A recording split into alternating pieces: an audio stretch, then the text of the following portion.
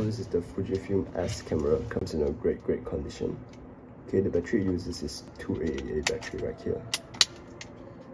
Okay, and this is the back of the camera. So I would say everything is quite good as well. Okay, right now I'm just going to insert a roll of film. Okay, so after you insert a roll of film already, just close the cap. Then open it, press the shutter. You can see that it goes to number 1 now if the film is loaded properly. So it shows 0 means that the film is not loaded properly. To reinsert it again.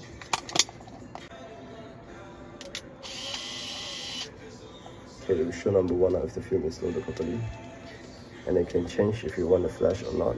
And also there's a self timer right here, and also there's a night mode.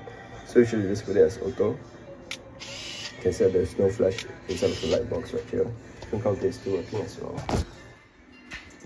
And I'll show the viewfinder right here. It's quite good as well. So when it shows yellow color means that it's ready to go. Just press the shutter. Okay, hopefully you can see the flash. And yep, basically that's it for the camera.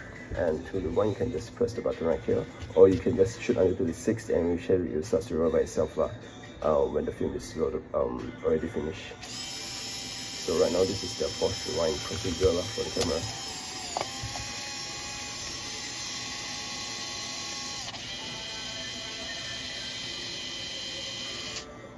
Okay, so when it shows 0, just take the film off. Oh yeah, I forgot to show you the self timer as well. So here's the self timer. Just wait for it. It's gonna take 10 seconds.